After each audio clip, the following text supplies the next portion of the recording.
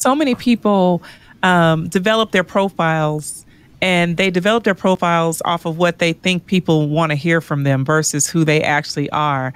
And there's that real big gap between their reality and their authentic selves. What would you say to the woman who is putting so much effort, right? Trying real hard to show up socially on social media, but missing the authenticity? I would say, child, you're going to be real exhausted real fast.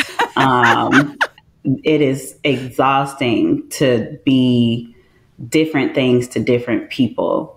And it's important to find the beauty in your own voice and your own experience and your own life. And that is what people follow other people for. I don't want to see something or following something that looks exactly like 50 other things that I can go follow on Instagram. I'm looking for an individual perspective. I want to know what makes you interesting.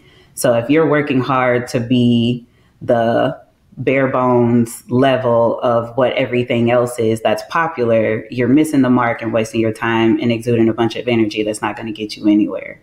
So you should just go with what you know, which is who you are, and you'll attract the people that you feel are part of your community.